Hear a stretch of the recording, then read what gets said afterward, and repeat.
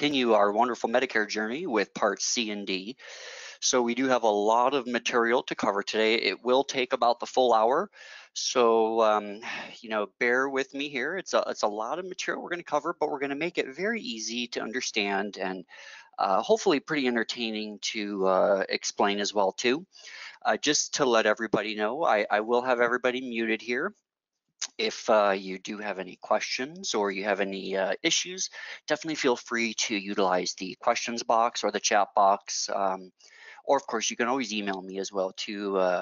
During the middle, I do monitor everything as we're going along. So just to let everybody know, I've got a couple different things I'm monitoring as we push forward here. So again, if you just joined me, my name is Robert Freeman. I am the Medicare trainer here with NatGen. I am one of the training specialists, and I've had the pleasure of actually really taking over the AEP push this year for the 2019 Medicare season. And I am just really super excited to dive into Part C and D today. A lot of good material, a lot of important material that we're going to cover as well too. So everybody go ahead and get situated and settled in, and we'll dive in. Now, as I mentioned, we have been actually getting to know the entire Medicare product over the last 3 or 4 weeks.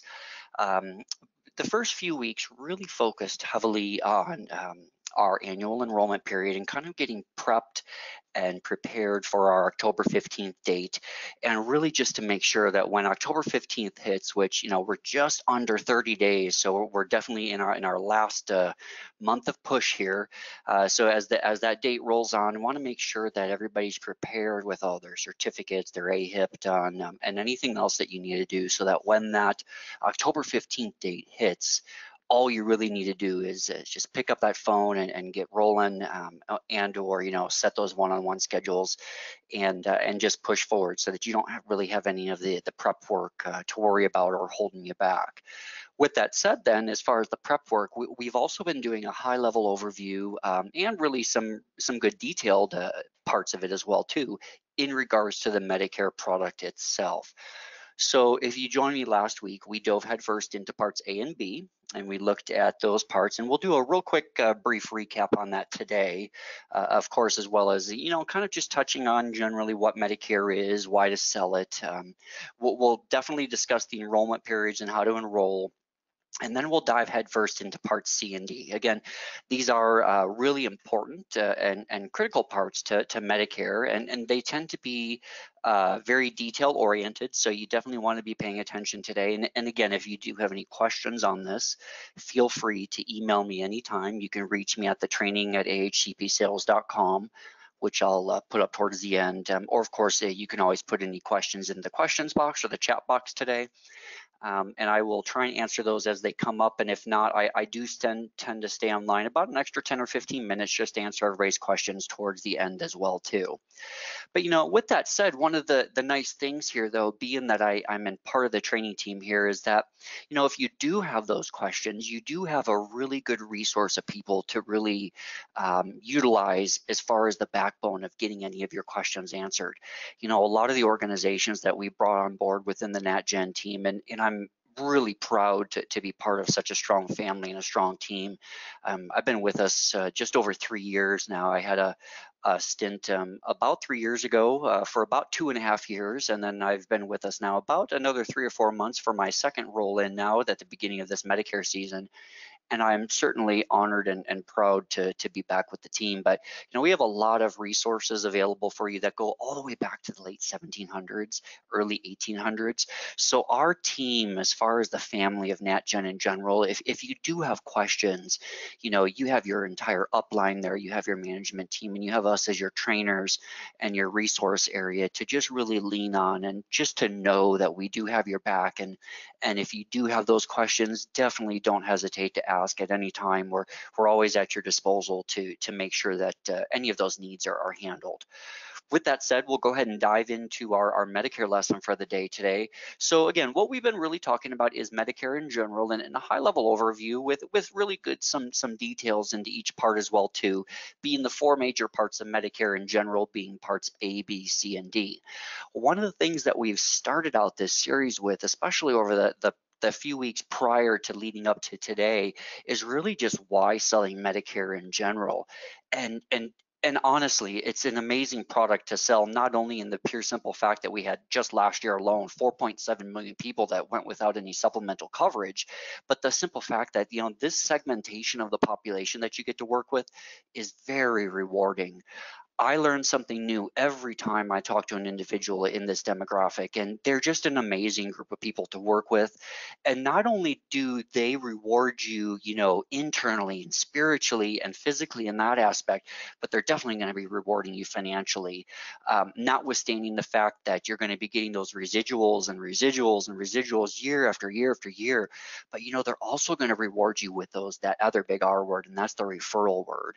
So, you know, as long as you're making that deep connection up front with the individual and you're taking the time and, you know, to really, what the saying goes is to do right by the customer and to make sure that you're fitting their needs with a product that's going to suit them the best possible, they're going to in turn reward you again, you know, internally, spiritually, physically, and financially within your pocket. So the product in and of itself, just an amazing product to continue to sell. And I really hope that you guys are getting excited. Just, you know, we're under 30 days now. We got just a little bit of time to go here before we hit our AEP open window. With that said, then, you know, that AEP open window, as far as when you can actually physically sell Medicare itself, it does roll open here just in 3.5 weeks on October 15th. That's when the first AEP window is going to open up. You do have through December 7th to sell it. But the really amazing thing about Medicare as well, too, is you don't just have this real close window of time from the 15th of October to the 7th of December to sell it, but you do have the remainder of the year to actually sell it as well, too. So not only are individuals going to be qualifying for things like a special election period, but, you know, one of the main things that you can do is that if you do have your book of business or your lead generation, those individuals have the opportunity to enroll, of course, during the year of their 65th birthday. So the way that that works is they have actually a 7-month window. So their 65th birthday month, they have the 90 days prior to that, and then they do have the 90 days after that as well too. Luis, yeah, just to take a second here, I'd be glad to take care of that information and email you the information here as well too. I'm actually going to be putting these online here very shortly within the database under AHCP, and as well as the covered team too. I'm going to be reaching out to you folks and getting a resource so that I can upload not only this presentation and the slides, but, you know, any of the specific slides that you need, and the entire webinar itself. So really great question. These resources will be available for everybody here pretty shortly. Notwithstanding that, though, as far as this 7-month window for the initial coverage enrollment period, or what they would consider the ICP, is that, of course, we do have the annual election period that's going to be coming up here. So you have option 1 there, where you can actually enroll them their 65th month of their birthday and the 3 months prior and after. You're going to have the AEP period to enroll them, and then you're also going to have a third option to enroll individuals in the aspect of a special election period. One of the things that you're going to find out today, specifically with things like Part C and D of Medicare, and even in Parts B as well too, is that if they tend to move out of their plan service area, it is very likely that if they're on a Part C, a Medicare Advantage plan, that plan might not actually be in the new area that they're moving to. So what that does then is it does qualify for them for this special election period, and as long as they meet certain criteria, this SEP can open up at multiple times during the year for an individual due to you know, a plethora of different reasons. You know, that could be the fact that they lost employer group health coverage, or maybe they qualify for a low income subsidy, or they become Medicaid eligible. For example, after they've been on Medicaid for 24 months, they then become eligible for a Medicare plan as well. There are additions to that as well, the special needs plan, which we're going to cover today as one of the Medicare Advantage options, and many more areas as well too. So, you know, as I opened up in that aspect, is you not only have our upcoming AEP window to really sell this product, but you do have the entire remainder of the year to really sell that, whether it be their 65th year of their birthday is in that window, or they have a special election period. So this is something that you can really dedicate, if you wanted to, as a product to sell just solely in and of itself. Very super rewarding product to sell. Now, with that said, what we've been really doing and focusing on here is, again, last week we dove headfirst into Medicare Parts A and B. And really what I kind of did is I kind of laid out Parts A and B in the aspect of really being two words. Part A being one word, inpatient, and Part B being the other word, outpatient. Part B being inpatient, any sort of a hospital stay coverage that they're going to have, any sort of a hospice care stay, any sort of a long-term inpatient stay, like in a nursing home facility, for example. And then Part B being anything that would be outpatient. So that's going to, leave your doctor's visits, anything that you're really going to kind of go into the office and then exit out of the office for right away after that.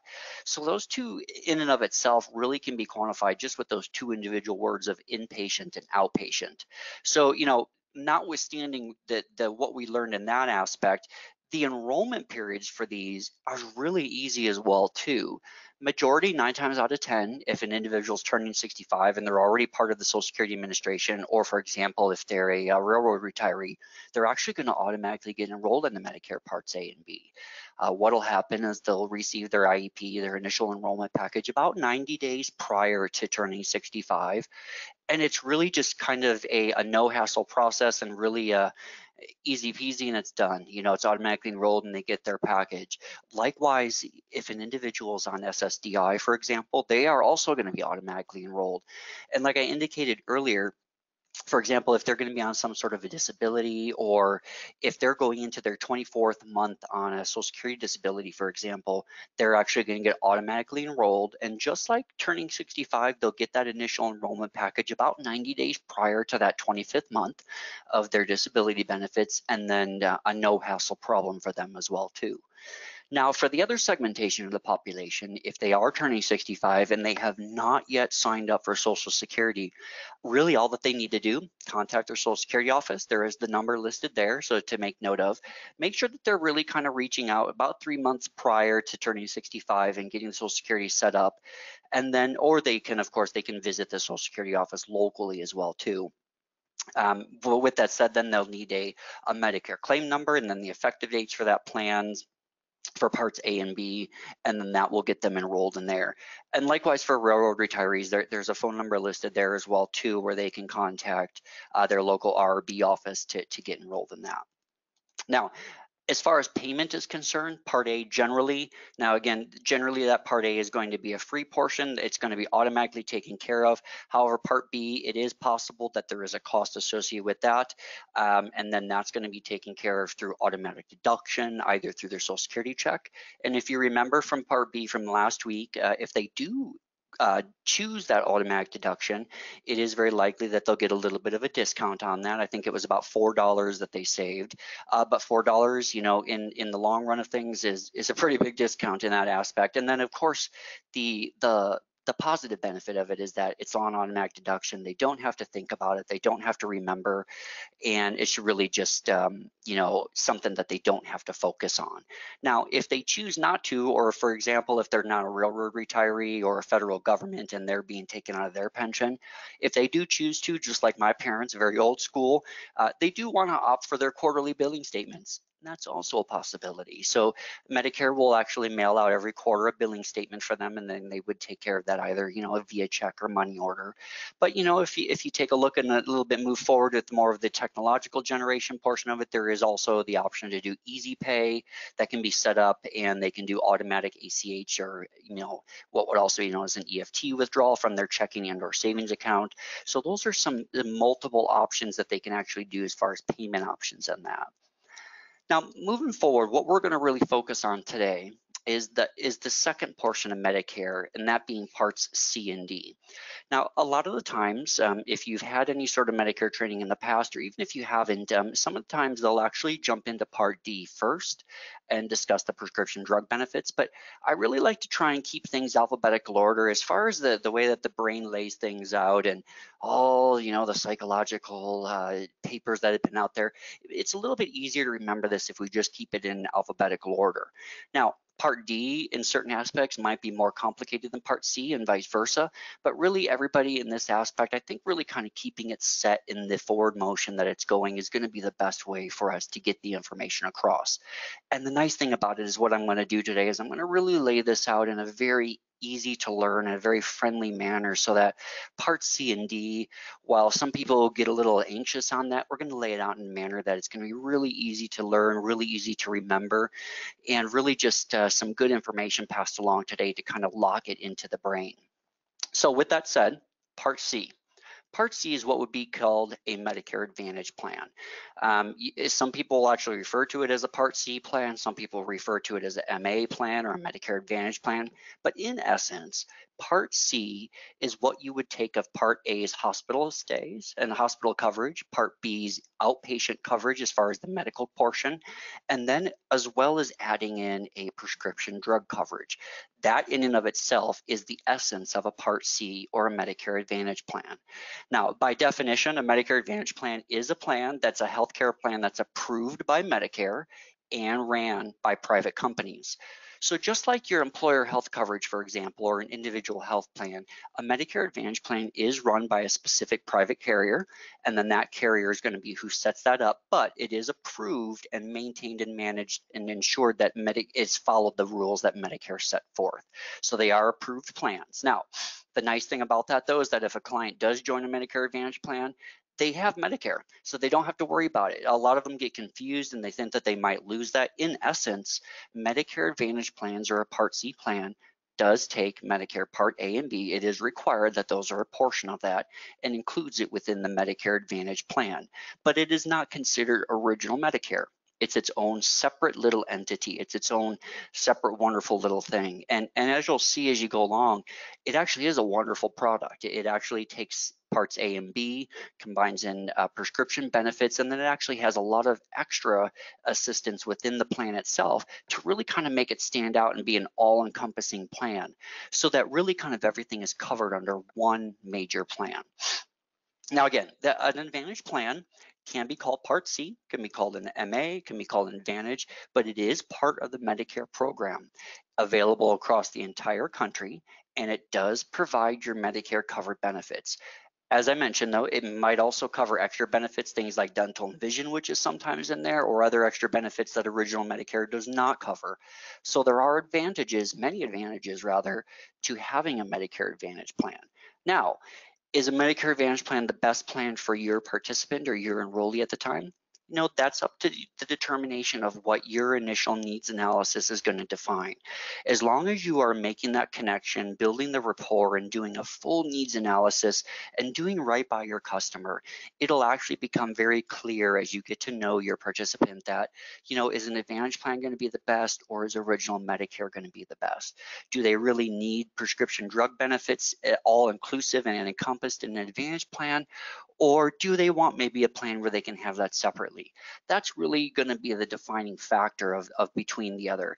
And what we're actually going to do is we will actually go and do a comparison of original Medicare versus a Medicare Advantage a little bit further down the line here. So you'll kind of see the differences, and we'll lay those out and make it real clear.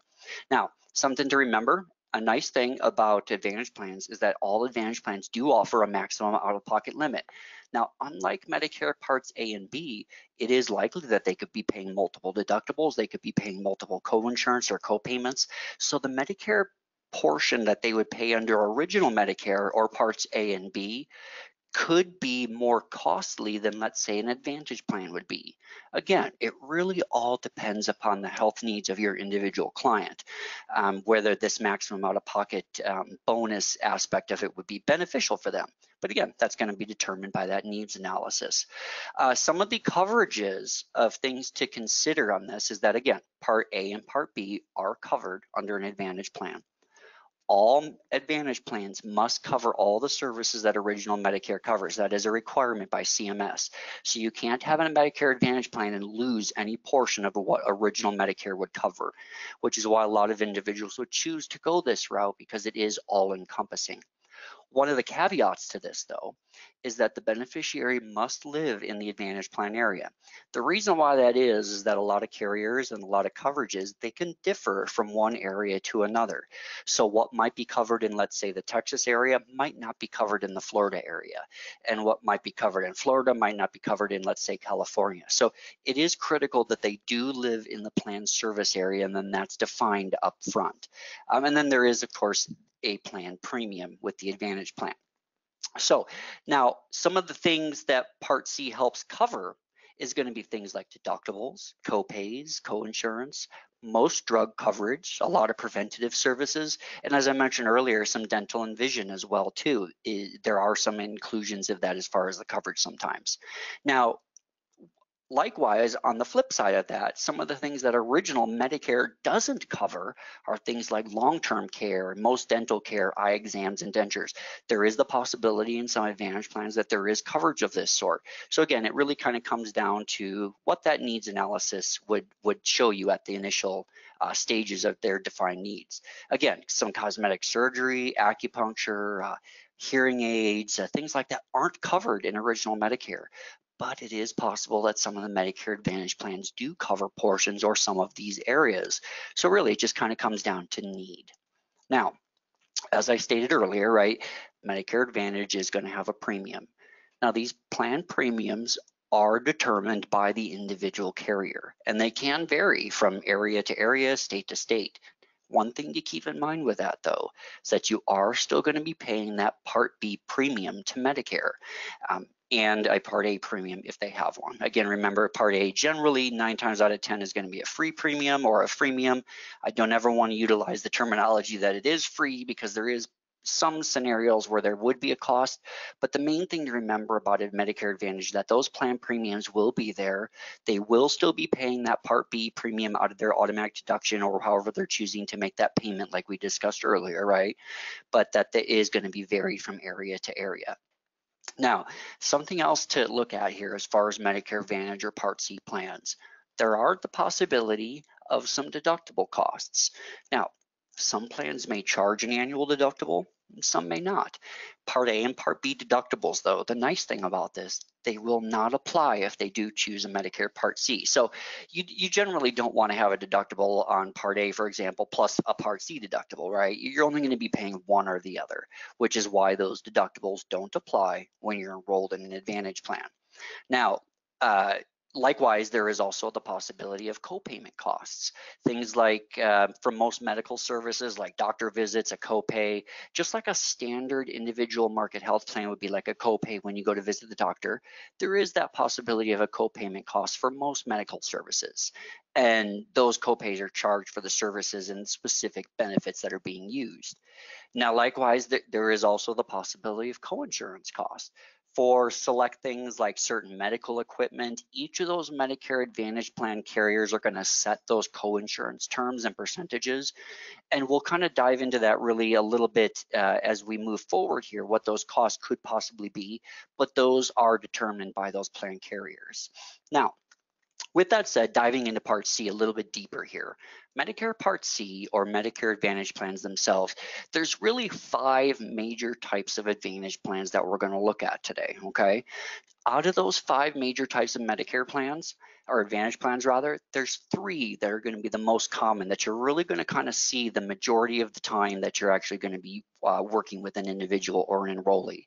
Now, that's not to say that you won't see at one time or another all 5 options, but the top 3 that we're actually going to really be utilizing are: first, there's a Medicare HMO. Just like a health maintenance organization and, in a standalone, an individual health plan or a family plan, the members generally must get their health care from a provider in that network. So very similar to a regular HMO, right? So let's utilize Kaiser, for example. Kaiser being an HMO organization, you're going to be utilizing the care from those providers in that network. Now, some of the nice things about the HMOs, a little bit have been changing a little bit. Some HMOs do offer a point of service option, which is more leaning towards what we'll get into next, like a PPO side. But those HMO plans, giving them that option to go see a specific doctor or a hospital that aren't part of the plan might cost a little bit more. So keep that in mind, that if they do offer those POS or those point of service options, there might be an additional cost associated with that. So the interesting thing about HMOs versus what we'll talk about next, PPOs, is that the main difference here is that generally HMOs are going to require a referral. So when you go in to see your doctor, for example, that referral, if, for example, the doctor needs to send you to like an additional podiatrist or an orthopedic surgeon, for example, there is a specific referral that that doctor will have to write for you to go physically see that other specialist. Now, alternatively, on the flip side, you have the PPO plans, which is the second most commonly used plan. The main difference being that generally with PPOs, and very similar to an HMO, they can really kind of see any doctor that the provider accepts, but you won't need that referral to see a specialist. Going to a provider that isn't part of the plan, just like an HMO with its point of sale portion, might cost a little bit more. Usually it'll cost a little bit more, but they do have the option to really just kind of pick and choose the doctors that they see that are in network and in plan and just go see it. So if an individual is having an issue with their foot, let's say for example, and they need to go see a podiatrist, they don't have to first go into their individual primary care or their PCP and then get a referral to go to the podiatrist. They can just pick up the phone, dial the number, and go in and see them. So the PPOs tend to be a little bit more popular. It really just kind of depends upon the individual preference of the enrollee, right? Now, the third type of most commonly used plan would be a special needs plan. Now, you won't see this as often, but as far as statistics are concerned and the way that CMS puts it out there is that being the fact that it is one of the top three, these are really plans that kind of limit most of the memberships to individuals that are in some sort of a long-term care facility, like a nursing home, for example. So these individuals are usually eligible for both Medicare and Medicaid, and they will generally have certain chronic or lifetime disabling conditions. These are very limited, though, that they are available in limited areas. So you want to make sure that if somebody does have a specific special need, or they have a chronic or a disabling condition, and this is something that might be looked at, just make sure that it is available in their specific area. Now, being that we just discussed the HMO, the PPO, and the SNP, the special needs plan, there are two other types because there were 5 total, right? Now, one of the more not common or less common plans would be what's considered a private fee for service plan, or PFFSP plan. Big acronym, right? PFFSP. It's really hard to say. I urge everyone to try and just do it about 5 or 6 times in a row and get the PFFSP out there and see if you can say it a couple times. It tends to get a little tongue-tied. But being that it is one of the more uncommon plans, what this type of a plan does is it allows a member to really go to any provider that accepts the plan's terms, and they may get some extra benefits, but that carrier or that private company decides how much it's going to pay. So there aren't really any set fees on that. You know, it's generally a specific amount being paid. It can vary wildly from one plan for another for a private plan. Now, generally what that means then is these are really specific types of plans, and generally geared more towards the higher tiered cost plans for individuals that are in the upper income brackets. Now, that's not to say that individuals in a lower income bracket might not want to choose this and utilize one of these plans, but just remember it is generally higher a tiered or a higher cost of a plan. Now, the fifth type of plan, and again, one of the more uncommon plans, would be a medical savings account plan. Now, interestingly enough, though, and this would be something that would be similar to like a health savings account plan that you might see with your employer covered or employer sponsored plan, just similar to that. And likewise, there's going to be 2 parts to this plan. One part is the Medicare Advantage plan itself, which will generally have a higher deductible, just like the HSAs that are out there now. Most HSAs have usually a higher deductible amount, but the nice thing about that, though, is there's a second portion of it, which is the medical savings account, into which Medicare deposits money that people can use to pay healthcare costs. So the plan costs are then offset by the savings account portion of in that balance. Now, interestingly enough, some of the statistics that I've been seeing, and you might even see this next year and within the following couple of years as it moves forward, these plans are actually getting a lot more popular because people like to have a lot more control over how much they're spending. And, you know, generally putting money into a savings account is actually going to allow them to really kind of keep a really good grasp and a real good maintenance on their plan costs. So while it's an uncommonly used plan now, it is likely that these plans are going to really kind of jump up in popularity as the years move on. Now, as I mentioned earlier, we're going to kind of look at some of the differences between original Medicare and a Medicare Advantage plan, and really what you should be looking at to really make the deciding factors of what's going to be chosen, right? So one of the main points is to make sure that you're going to understand fully how the Advantage plan that they're going to be considering looking at works with any coverage that they might already have. So let's say, for example, is they have retiree coverage or employer healthcare coverage.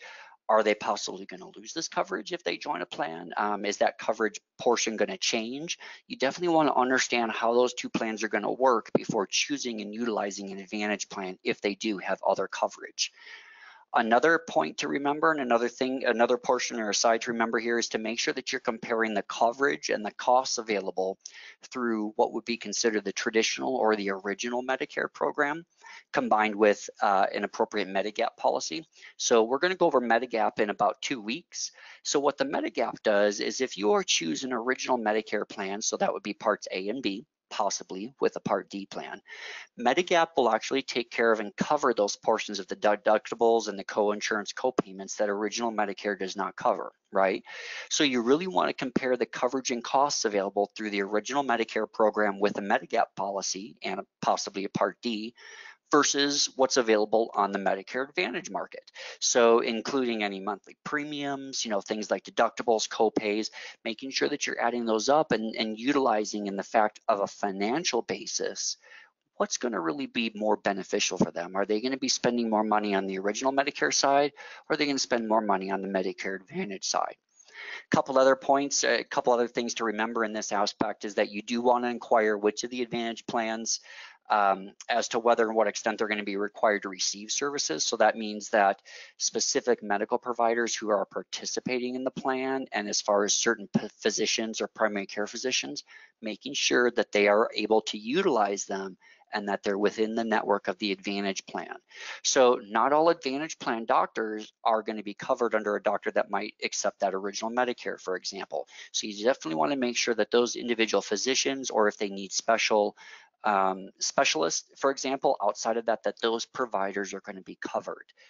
You definitely want to make sure that you're reading all of the Advantage plans literature to make sure to see what kind of a plan it is and to see what it really pays for. Because remember at the opening here, not all Medicare Advantage plans, even if the plan is the same type and is from the same insurer, they're going to work the same way. You could have the same insurer and the same type of a plan in the same area, but they might be two different completely plans. So you definitely want to take a look at that literature.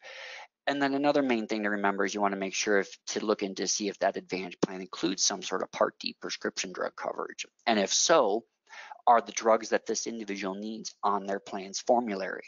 And when we jump into Part D next, we'll actually touch on what that formulary means. If they don't, do they maybe want to join original Medicare and get a Part D plan that way? The majority of the time, however, even though the CMS has this as a point on here as far as a teaching point, most of the time, most Medicare Advantage plans will include some sort of a prescription drug coverage. But the main point to take out of that, though, is the specific drug itself. Is it going to actually be covered under the plan? And then, of course, you want to determine what Advantage plan services are provided and what additional cost this is going to be. So one of the things that we're going to look at here is that there's an amazing graph that CMS actually puts out, and this really kind of breaks down original Medicare versus a Medicare Advantage plan. And if you want this screenshot or even the specific PowerPoint itself, like Luis, you asked if we could get the PowerPoint, I'd be glad to send these. That's not a problem whatsoever. But what this actually looks at here is it really kind of takes those original Medicare costs versus the Medicare Advantage plan costs. So let's say, for example, that we're looking at the very last item there, like the out-of-pocket limit. One of the things that Medicare, or rather original Medicare, is actually a negative for in some aspects is that there's no cap on what they're going to spend on their healthcare. There's no out-of-pocket limit, so they could be spending multiple deductibles, they could be spending multiple co-insurance and multiple co-payments, and their plan's costs out of pocket could just skyrocket. The nice thing about an Advantage plan is that the plans must, and this is a requirement, they must have an annual out-of-pocket limit, which it can be high, but there is that protection there if, for example, they need some sort of expensive care and ongoing treatment for something, right? So that's why a Medicare Advantage plan might be beneficial in that aspect, notwithstanding the fact that, there's extra services and additional drug coverage, but there's multiple reasons to make sure that you're comparing the original versus an Advantage plan. So with that said, some of the reason or some of the eligibility areas here for an individual is, again, they must be enrolled in Parts A and B because generally, again, Medicare Advantage is Parts A and B, so that it is required that they're already enrolled in that. And again, because the plans do vary, they do have to live in the plan service area. They do have to be a U.S. citizen, not currently be incarcerated, and not have end-stage renal disease or ESRD. There are some exceptions to that in regards to things like a disability factor and Medicaid factors, but generally the requirements for eligibility that they don't have that and they meet those other factors as well. And then to join, they do have to provide necessary information to the plan. They have to always, of course, follow the plan's rules. And no, you can't have multiple Medicare Advantage plans at one time. Only one MA plan per participant. So let's see if everybody's awake. So what have we learned so far? We're going to do a real quick knowledge check. So what you can do is if you want, you can actually respond via the questions box. You can just, keep the answer to yourself as well too, that's fine. But, we're going to do a real quick knowledge check on this and what we've learned so far. So let's say, for example, which of the following is not a possible Medicare coverage choice? Now, is Part A, Part B, Original Medicare and a Medicare Advantage plan, Original Medicare and a Medicare prescription drug plan? Which one of those is not a possible Medicare coverage choice? So we got a couple answers here, Carolyn, excellent. So the survey says you are correct. Part C, you cannot be on Original Medicare at the same time that you're on a Medicare Advantage plan. Seems pretty common sense, right? But it is just there just to make sure to understand though that basically Medicare Advantage is its own plan and it already covers the Original Medicare, right? So one other quick knowledge check. Most people that are enrolled in a Medicare Advantage plan will continue to pay a monthly Medicare Part B premium. So they still have to pay that premium if they're on Medicare Advantage. So survey says, excellent answer there, Carol. Correct, true. They are going to have that premium amount. So those premiums, again, they'll either be taken out of their automatic Social Security check, any sort of disability payments in that aspect. They might have a quarterly billing statement, but they are going to continue to always pay that Part B premium at the same time they're going to have an Advantage plan. So you would think, you'd ask yourself, well, why would they do that? They have multiple payments. Why don't they just do Original Medicare? Well, there are benefits to that, and the benefit being that the Medicare Advantage plan does cover those prescription drugs, so that if you don't have that prescription drug coverage, because if you think about it, a Part D plan, which we're going to jump into now, it has its own cost as well. So it really kind of offsets of the need of the individual client and the individual enrollee, right? That's why that needs analysis is really super important to go into. So let's steam on forward. So with Part D, yep, as you guessed it, Part D stands for drug coverage. So Medicare Part D is optional. It is a prescription drug coverage that is also sold by private companies and also approved by Medicare. So Part D coverage is something that is going to actually, thank you, thank you, Carolyn, I appreciate that. I will go back and adjust my survey spelling. You always wonder as far as spell check in that aspect if they're going to be doing that.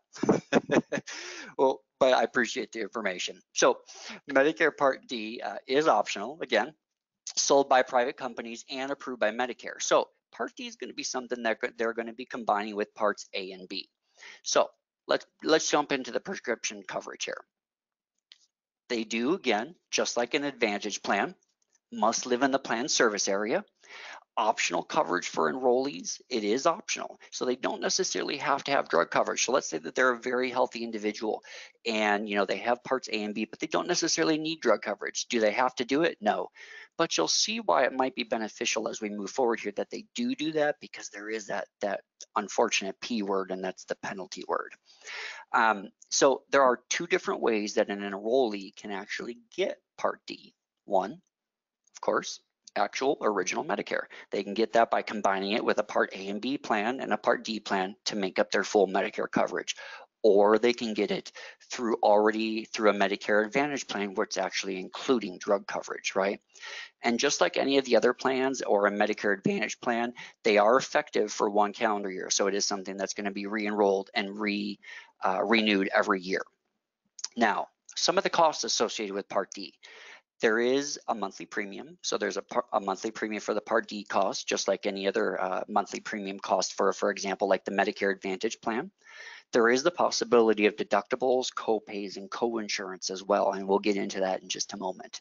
Now, just like Part B, in the fact that the premium for Part B is adjusted based on income, Part D works very similarly. Now, if the beneficiary's income is below the poverty line, the premiums are actually going to be little to no cost at all. So there is the possibility of having a zero cost. Now, where it gets to be a little bit of a cost factor is individuals with income that's over 85,000, or if you're a combined household income and you're filing jointly, if it's at 170 or higher. And I have a graph here that we're going to actually look at that will actually break that down. So again, likewise, just like Part B in those premium amounts, this has the same sort of a tiered coverage.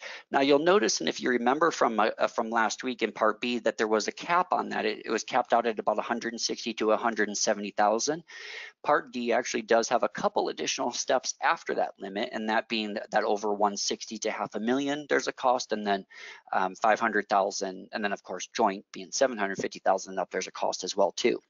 Now, being that 85,000 or less, it's going to be at that plan's premium. 85 to 107 being 1240. These rates actually are a little bit less than last year. They actually have gone down a little bit.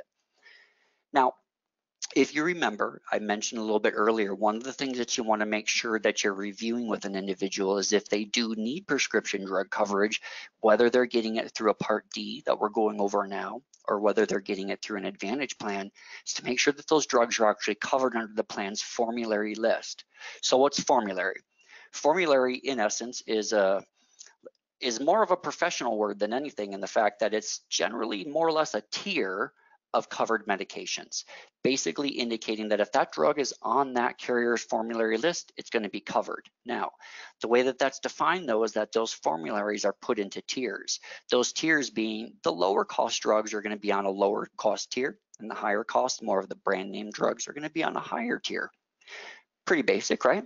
So if you're going to have a drug that's a very generic drug, it's something that's very common, that's really widely used, it's going to be generally 90% of the time less expensive than something that's a more expensive drug that's going to be covering more intense disease, for example, or some sort of infection. It's going to be a higher cost at that point. Now, one of the other things that's nice about Part D, and this is also including in Medicare Advantage plans as well too, is that there are network pharmacies that they can choose from. So you've got your Walgreens, your Rite Aid, your CVS. Most plans do have a network of pharmacies to choose from, so they're not really tied to one specific place. Of course, notwithstanding like Kaiser, for example, where at least in our area, a lot of the times, 99% of the time, you have to go into a specific Kaiser building to get the medication. Kaiser, at least here in the Oregon area, has actually spread out a lot, and it does allow you to go to individual other areas, but there is a network of pharmacies to choose from. And likewise, also, if they do choose to do mail order, it is possible that they can get some reduced costs if they like to do their mail order drugs. So if it's something that's a repeating drug that's filled quite often and they're going to get a little bit of a discount, there's no reason to encourage them to do the mail order. Now, as I mentioned, there is the possibility of a late enrollment penalty. Now, generally, this penalty will only occur under one certain circumstance, and that's generally if they didn't sign up for any coverage when they were eligible and they've gone 63 days past that initial enrollment period. So if they enrolled into Medicare and or a comparable coverage at that point and they did not sign up for coverage and 63 days have passed, they could possibly incur a penalty. Now, the way that penalty is broken down can be a little confusing. I'm going to make this really, really simple, really easy way to remember this. The penalty is in essence equal to 1% of whatever the current national average for Part D premiums are. So if you look down here in the second bullet point, you'll notice actually that compared to 2018 versus now 2019, the national average has actually gone down a little bit by a couple dollars. So the penalty is calculated by taking 1% and multiplying it by that national average. So that being then rounded to the nearest 10 cents. So for example, national average in 2018, 35.02, national average in 2019, 33.19. That penalty will then remain in effect as long as the enrollee has the Medicare Part D plan. And just like the penalty for Part B, where they will continue to have that penalty for the lifetime that they have Part B. Same thing applies here, as long as they're enrolled in the Part D plan, that's when that penalty will remain in effect. So let's look at an example of the way that something like that would be calculated, right? So we have Ms. Martinez, and she's currently eligible for Medicare, and her enrollment period ended on May 31st, 2015. She doesn't have prescription drug coverage from any other source, so she didn't have any other creditable coverage, and she didn't join by May 31st, which is the end of her enrollment period, but instead joined December 7th, 2017, so a little over 2 years later, being that her drug coverage would be effective the first of the following month. So what do you think that penalty would come out to? Well, let's break that down.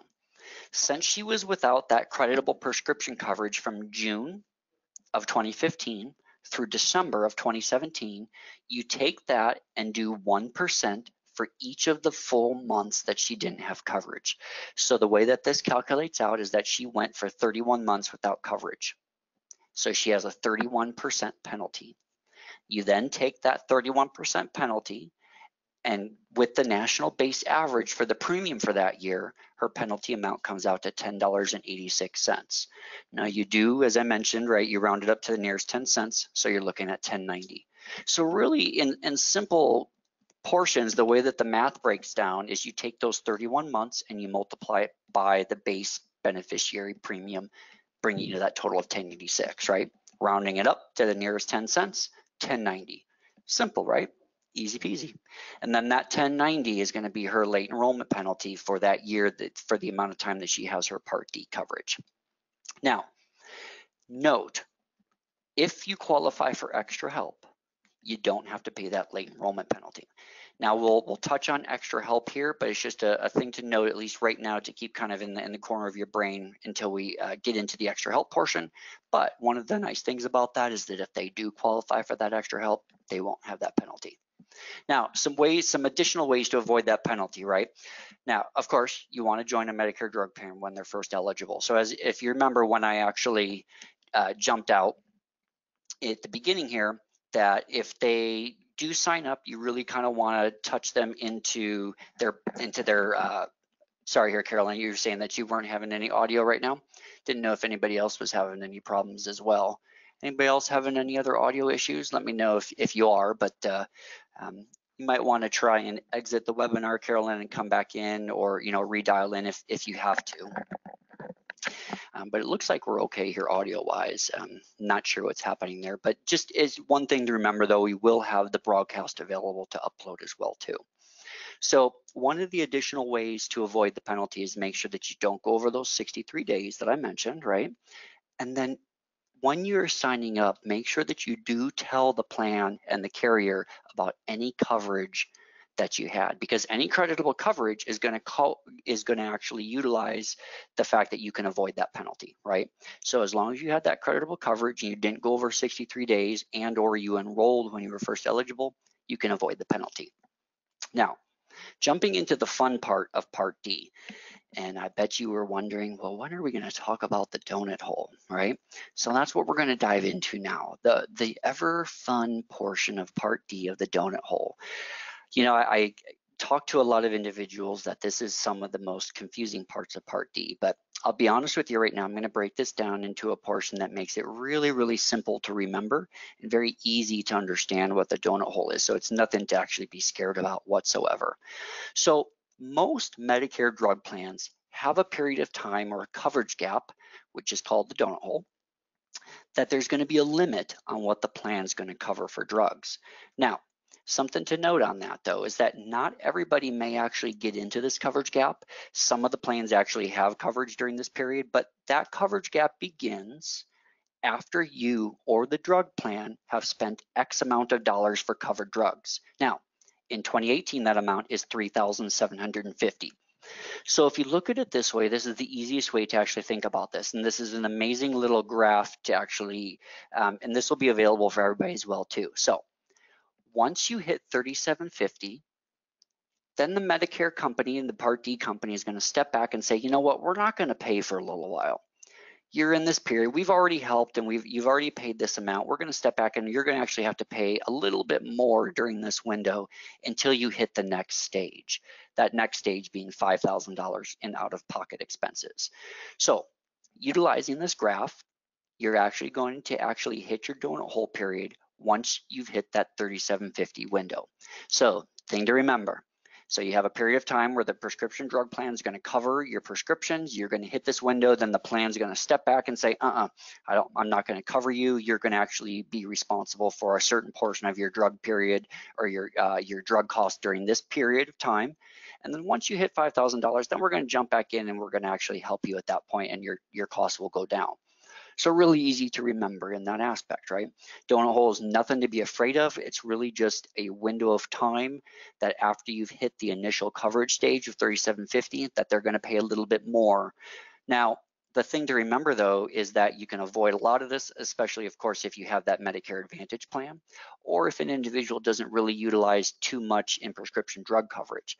But if they do have a Part D plan and they fall into this, some things to remember. In the donut hole, there's two specific portions of financial aspects of it that you're going to be paying during that window. One is going to be a finance side on the brand name of prescription drugs, and the other is going to be when they have a generic. So on the brand name side, they're going to actually be responsible for 35% of the drug cost during that donut hole period.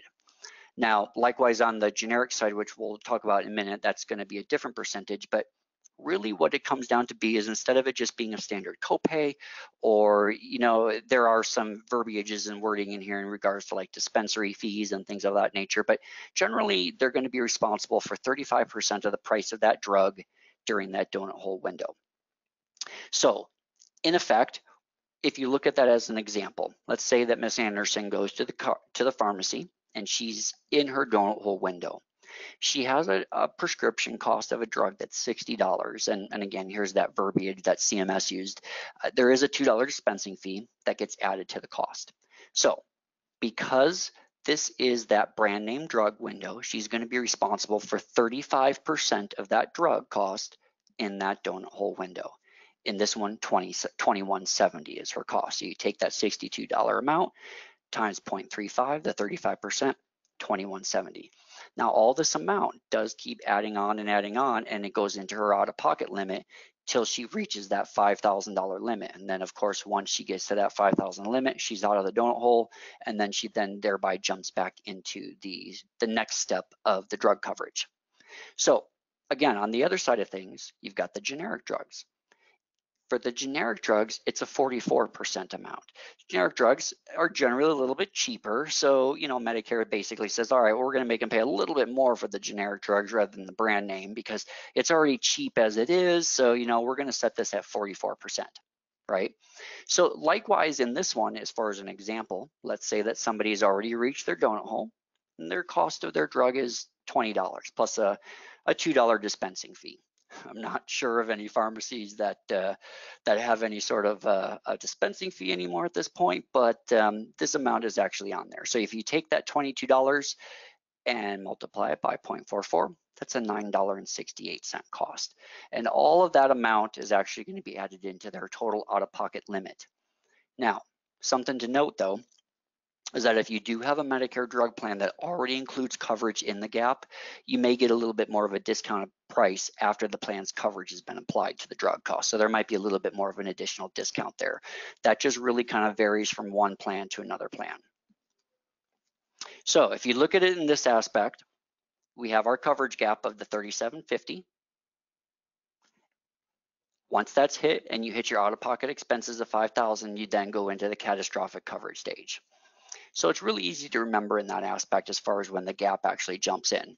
So some of the things that actually are going to count towards that gap when they actually get into that is things like the deductible, the co-insurance and co-payments, and any of the discounts like I mentioned given on those brand name drugs, and then what you're going to be paying in that coverage gap. Some of the things that don't count towards that premium are things like the drug plan premium itself, any price which you're paying for the drugs that aren't covered, anything above and beyond that normal cost of those drugs in that amount. Now, if an individual goes into a pharmacy and they think that they actually should be getting a discount, but they don't get it, Let them know that they need to review their next EOB or their explanation of benefits, because if the discount doesn't appear in the EOB, they can actually reach out to the drug plan and they can file an appeal at that point and actually allow that amount to be adjusted later if that's found out to be not correct.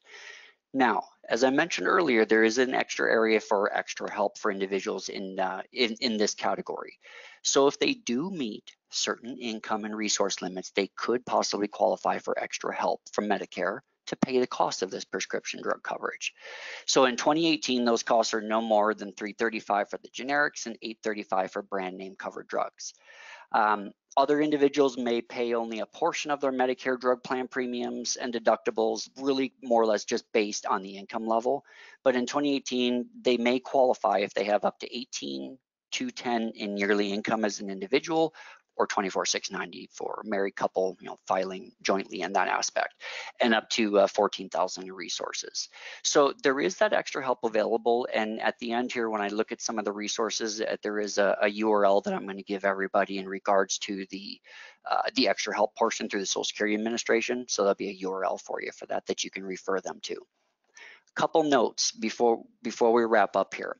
You do automatically qualify for extra help if you have Medicare and meet any of the conditions, like if they have Medicaid coverage or if they get help from the state Medicaid program. So if they're already getting help from their state Medicaid program to pay the Part B premiums, they will automatically qualify. And if they are already getting SSI or supplemental Social Security insurance benefits, they will actually also automatically qualify. Now, if they don't initially qualify for extra help, the state does have other programs that can help pay those prescription drug costs, because as everybody knows, drug costs are some of the most exorbitant fees that you can actually pay in any sort of a drug plan, because they're, especially within this demographic, an individual can be on 3, 4, 5 different medications or more at a time. So if they don't qualify for extra help, definitely make sure that they contact their Medicaid office or the state health insurance program, which would be the SHIP program, for more information on that. And then also something to note is that they can reapply for extra help at any time if their income or resources do change as the year goes on. With that said, that's Part C and D in a nutshell, right? Very, very easy to remember, very simply laid out in the aspect of being Part C of our Medicare Advantage portion, being original Medicare plus a Part D program, all wrapped into one nice, wonderful package into Part C. And Part D being our drug cost coverage, so the drug portion of the card. Now, as I mentioned just a minute ago, some additional resources here for you to kind of take note of before I leave you for the day. I live and breathe on Medicare.gov and CMS.gov. All the facts that are on the charts here are directly from actually the Medicare and the CMS sites. So I encourage everybody to actually go to those sites and take a look at those percentages and those costs. And if you have any questions on those, definitely feel free to reach out to me and I can certainly follow up on that. But whenever in doubt, go to Medicare.gov, or you can even have the enrollee themselves, 1-800-Medicare. As far as the low income subsidy and the extra help, the URL down there below, the ssa.gov/prescription help, they can certainly reach out to that, and they have the information there and the resources in regards to the extra help portion. So again, as always, if you do want to reach out to us, or if you want to reach out to me, you can reach us at training@ahcpsales.com. And that goes for the covered folks as well too that are listening today. Definitely reach out and email us if you have any questions. I encourage comments, questions, any sort of suggestions, even as far as any future upcoming webinars are concerned. Something to remember as the weeks go, we are actually going to repeat the A, B, C, D for any individuals that missed. Again, we are going to be uploading those very shortly onto the site, so those will be there for your reference and review as well. But we are going to be touching on the Medigap, and the compliance webinar is actually going to be announced here shortly, but it will be right before AEP opens. We'll actually touch on all the marketing and compliance aspects of things.